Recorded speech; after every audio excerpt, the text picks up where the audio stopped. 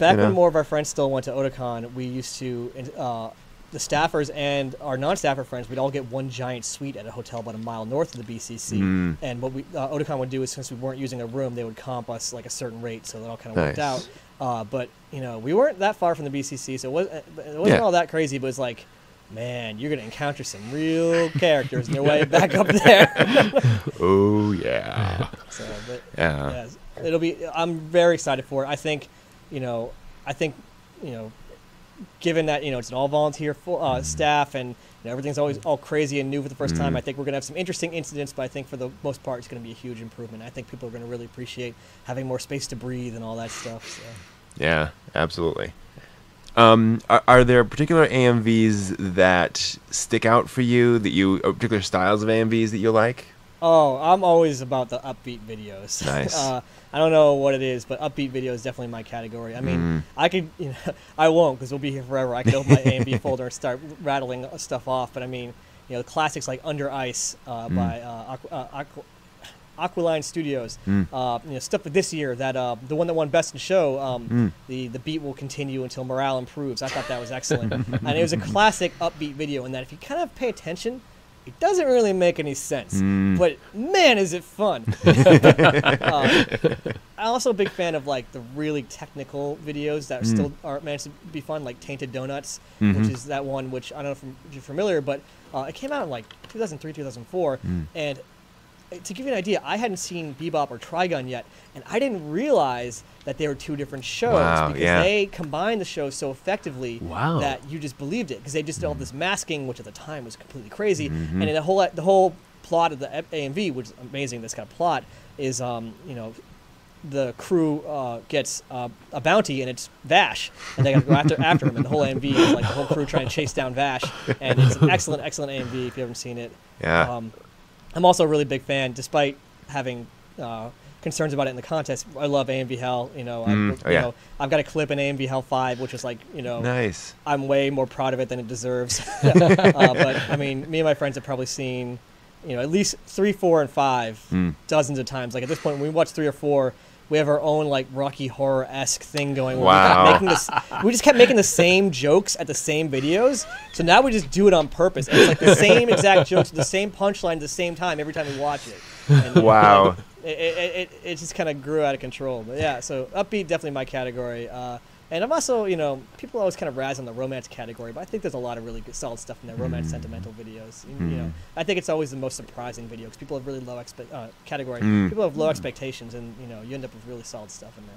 Yeah, absolutely. Well, and the interesting thing about romance too, I think, is that so much of anime is so sentimental on some level that it's interesting seeing an AMV that can really pull out the sentimentality in a show and just kind of foreground it. In a way that just really makes you realize, oh yeah, they were, there was a lot about that character in that show that I didn't really realize because it was kind of, going by in the background. Yeah, and I mean, I also am a big fan of the ones that are kind of unexpected sentimental videos. Like there was one with Sakaki and Azumangadaya with that cat that she found on the island. And it was this incredible video that was just kind of like, wow, like this kind of came out of nowhere, and I think the crowd was a little stunned. No, not that one, the nice cat. The nice cat. The rare tiger cat. That was great. So yeah. That's the fun thing about it is that every year you've got your good stuff, you got your incredible, like, I won't name names, but oh my god, some of these videos, like, I'm always like, yes, like, I'm so glad you competed and I'm so glad you're proud of this, but like some of these videos it's just like, wow. And then you've got always like the memorable, incredible videos, and so it's just, you never know what you're gonna get every year, and I always super look forward to seeing what we're gonna get, and immediately rating the FTP to get as many of these videos as I can before Vic throws it into the vault. Nice. Yeah. Very cool. Well, I'm curious now. Formula One. How did you get into that? Tell us a little bit about that. This was really unexpected, and all my friends, I think, thought I'd grown a brain tumor or something because I started all of a sudden getting really into racing. It's just like, so I don't know if you guys know the Giant Bomb podcast, this video game podcast. Been listening to it since like 2008, and it's kind of gotten. It's one of these things where like you listen to 4 or 5 guys that long, you get it's like these guys. And one of them I kind of related to. He was into like the same kind of weird simulation type video games that I was into. and he had this a couple times kind of tangentially mentioned Formula One. And I was like, isn't that those like thinking like NASCAR and stuff like that? And then what happened was someone else in the office, it was in GameSpot, but they're in the same office, joined, who was from Ireland, and F1's a lot bigger in Europe, and they decided to do a podcast called Alt F1, which is a premium podcast on Giant Bomb, so there's a little plug for those guys, I guess. And I was like, you know what? They kept talking about why they're excited about it. I'm like, all right, I'll give this a shot. So I listened to the first episode, and I was like, this sounds okay. So I go get a race, I acquire a video of a race, and I watch the race, I'm like, this is interesting. And all of a sudden, I find I'm watching more races, and I'm getting, all of a sudden I'm like super deep in, and people are like, I'm talking about, I think Ricardo's got some real qualities this season. I think he's really got a chance to beat Williams. I'm like, what are you talking about?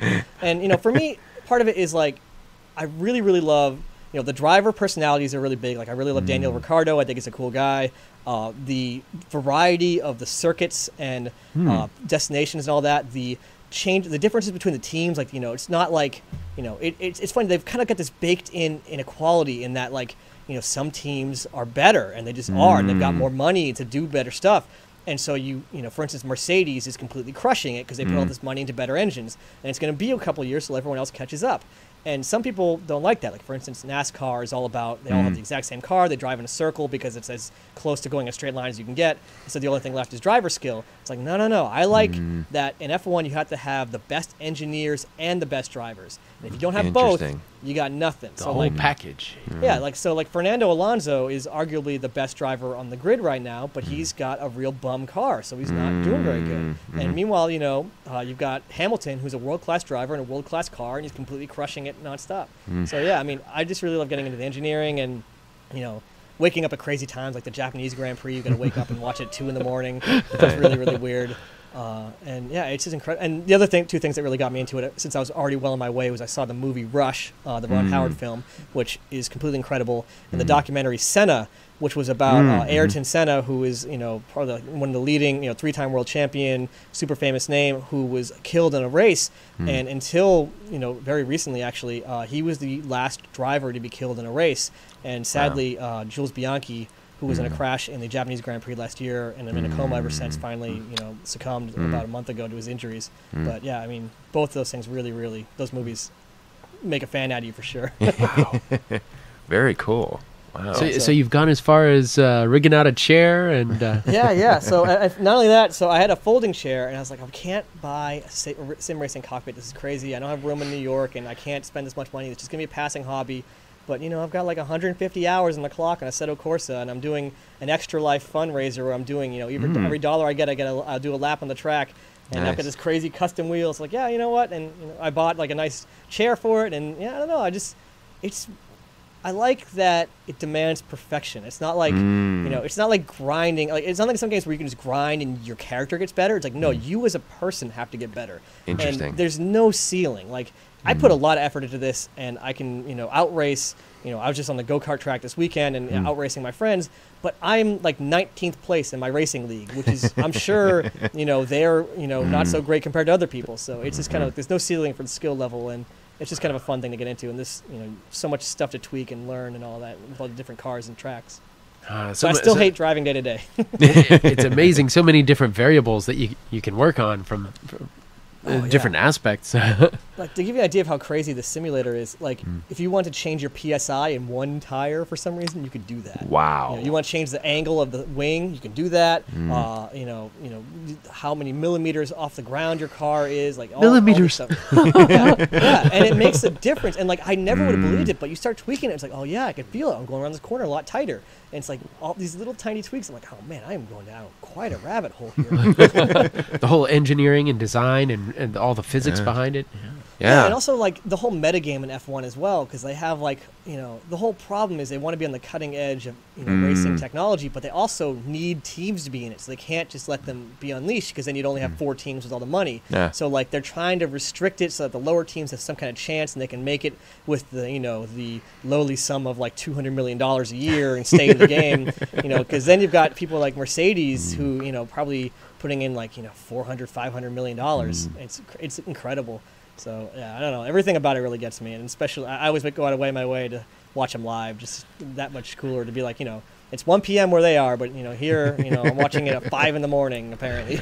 It's amazing how much that changes over time. I remember reading that the Olympic Committee keeps outlawing javelins, different kinds of javelins, because they got so good that they would, in danger of spearing people who are on the other side of the, the competition area. And so it's just, people gotten that good, and the people building the javelins have gotten that good. And so we kind of have to keep pulling ourselves back to actually make it a sport. Yeah. In fact, I was just talking to my uncle about this weekend. He was shocked to learn that Formula One cars don't have anti-lock brakes. I was like, why don't they do that? And it's like, because that makes it easier, and they want it to be a challenge. You gotta worry about locking up your brakes, because you're gonna get a flat spot in your tire, and then the next time you lock up, it's gonna go back to that same flat spot, and all of a sudden you can't see straight because you're vibrating so fast. It's crazy. So like I really love the kind of arms race and technology in this. You see a new feature come out, like when they first started doing wings, and it's like either they're going to ban it or everyone's going to have it the next year. It's really funny seeing how all that stuff works out. Have you seen the drone pod racing? I've seen some of that. And it's like, to be honest, I'm a little bit avoiding it, because like I can't. That seems like an expensive hobby that I want to do. Yeah, but it's crazy because these guys will actually put on goggles that are attached to the thing, and race these quadcopters around, and just the reaction time you need when you're racing at scale several hundred miles an hour is just insane. Yeah, I've been interested in drone stuff for a while. In fact, you wouldn't be able to see it, but I actually got I'm saying I got bit by a drone a few months ago. Oh no! A friend of mine's got some pretty big, intense drones, and I was playing around with them, and I made the super rookie mistake of it was on the ground, and I bent over to pick it up. Oh yeah. And I did not safe the vehicle first. So as I leaned down and picked it up, as I bent over, my stomach bumped the throttle. And all of a sudden, I'm like, ow, ow, ow, ow, what's happening? And I let go. The thing flies away. I kill the throttle, and it ended up being fine. I didn't even need stitches or anything, but it's like this blood splatter on the controller. I'm just like, oh man, I biffed it up now. And what's hilarious is my friend who I was there with, he shows me his thumb. He's got a scar from the exact same injury. Oh my goodness! Why are we idiots? So yeah, that was fun. I just got lucky because he's got a more powerful one with like carbon fiber blades. Whoa! So, yeah, that would have been the end of my day. Slice. Yeah, that stuff is incredible. And because like I mentioned before, looking into the software, like it's kind of like working with drones is kind of like the closest you can get to working on spacecraft as an amateur. Without spending all the money to like send up your own CubeSat or something crazy. Yeah. Have you seen Space Farmer? Space Farmer? No, what is that? Yeah, it's I think Billy Bob Thornton's in it, and the Astronaut Farmer. The Astronaut Farmer. Sorry, okay. That's the one. Astronaut Farmer. Yes, I should get my title right. Yeah, that was so obviously ridiculous, but also amazing.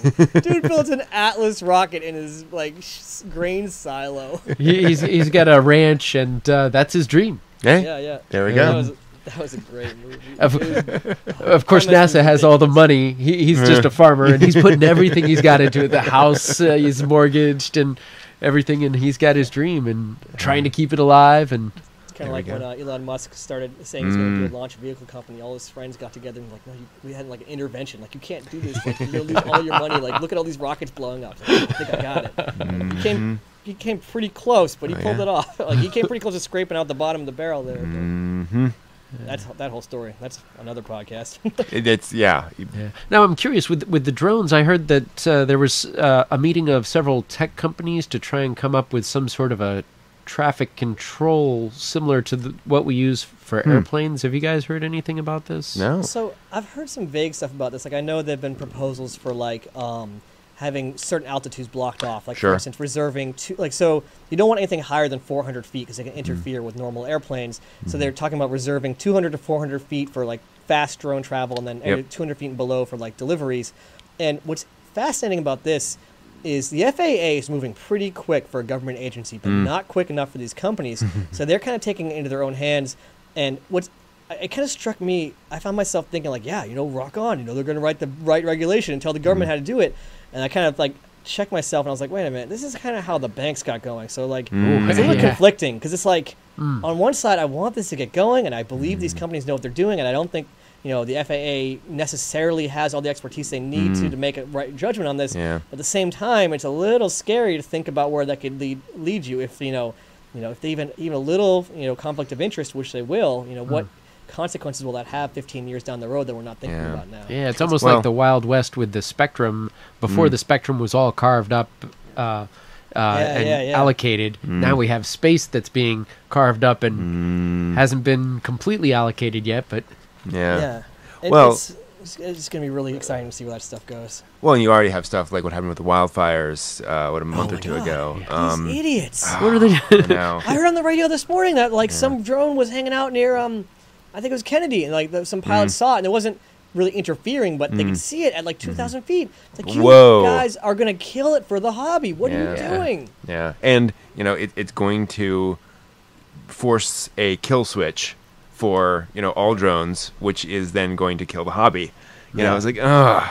Yeah, it's going to be. I don't know what they're going to do with that stuff. It's going to be challenging. I think it's all going to work out because I think drones are too useful. I think a lot of people think of just predator drones and stuff like that. All right, that's a whole thing on its own. But you're going to have stuff like, when you could have drones that automatically charge themselves and go out and monitor traffic patterns and crop patterns, and it's basically like having ultra high resolution dedicated satellites on the cheap. You're going to have all this incredible data that no one really thought of. How about a cross section of air quality from 1 to 1,000 feet? You can have that all of a sudden. You can get all this cool data. Yeah, that never even thought about not that. Practical. There's a lot of stuff out there that's just data that's just ready to get collected by or even just stuff you can have specialized crop dusting where when the computer does it all for you, who cares if it has to do a different thing for every 20 feet? It'll figure it out. Analysis is spot focused crop dusting. Oh, I have trouble with these here, but not over on that hill. I don't need to cover everything. I need to cover where the problem is. For sure, and and then you got people, even people who don't care about the stuff at all. You want to talk about reducing pesticides and stuff like that. Well, if you can track where the bugs are and be targeted, you can reduce your usage of that stuff. So I think it's going to be great. Bring on the drones. Did you see the the rubble clearing 3D printing drones? No. This was amazing. So the idea was that they would mount these basically 3D printer extruders on the bottom of drones hooked up to software so that they could basically send them out and map an area that has rubble in it to basically clear away that rubble. The extruders extrude foam that hardens onto pieces of rubble. So a drone can go over, extrude, lock itself onto a piece of rubble, and then clear that away. And the idea is when you have that, clearing away rubble becomes entirely a software problem. It is just identifying the rocks and figuring out where it all goes. But then the drones just keep on doing this, and then they recharge themselves, and you just sort of walk away and let them take care of any size pile of rubble. So they're using foam as a grappling mechanism? Yes, exactly. And it's some specific thing that they've specifically designed for that material. Yeah, that's fascinating. Yeah, I think there's going to be a lot of stuff like that no one's really thinking of. I think it's going to be super disruptive, too. Just how, when these self-driving cars show up in 10 years, I always kind of looked at, truck drivers and taxi drivers, do you guys know your job? Your job, you don't have a job. That's, and in fact, I have a friend who drives taxi, and he's continually saying, look, this is absolutely killing our industry. I can't make money anymore. And it's that super sucks for those guys, but, no one's going to, feel bad for the horse and buggy driver. We got to move on, and we got to figure out what to do with those people. And that's going to be a super challenge, but at the same time I think it's going to benefit everyone more so in the long run. So it's technology stuff, you never know it's going to be great. You got to stay ahead of it. There's no other way. I think the next 10 years are all going to be about automated vehicles and VR. Those two things are going to be what the internet was to the 2010. I think I guess we're already halfway through this one. But 2015 to 2025, that's going to be, all that stuff's going to be crazy. Yeah. An Oculus Rift around here somewhere. Nice. Oh, wow. Hey. Nice. Let me tell you, racing in the I borrowed a DK2, and it's amazing. I got so into it that I, no joke, spun out and braced for impact at one point. Yep. Oh, no, wait, I'm an idiot.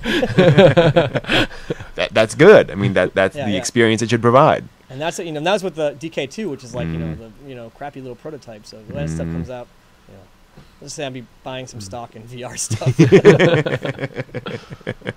Yeah, maybe getting a little bit of motion sickness medicine as well. Oh, yeah. So the only one game really gave that to me bad, and that was with the DK1, which didn't have lateral tracking, so that'll really mess you up. Yeah. But I did buy Dramamine with it just in case. I only did that one time. I think like I've used the almost the latest stuff. I used Crescent Cove, and it's like no one's gonna have a problem with this stuff. Or Crescent Bay rather. It's gonna be great. Yeah. Yeah. And you get used to it too. I mean, it's like anything else. For sure. Like basically, once it's all about your brain understanding. Okay, these signals are normal because I'm not dead yet. So I guess this is fine. Yeah, I demoed the Oculus Rift at a nearby gaming convention, and watching people like the first time they fell off a cliff. Yeah. Was just okay. I like to put people. I put my aunt into the sim racer because the thing is, it seems kind of crazy for us to put people behind the wheel of like a GT3 car, but get this. So when you're sitting down and your character's sitting down, you're holding a steering wheel and your character's holding a steering wheel and you're pressing pedals. It's all very natural. It feels right. And so it's kind of a really great intro thing. Yeah. And then, of course, everyone kind of forgets they're driving a race car and they drive 100 miles an hour and they just kind of turn and go flying into the wall. And then people freak out. Exactly. Cool. Well, I think we better finish up.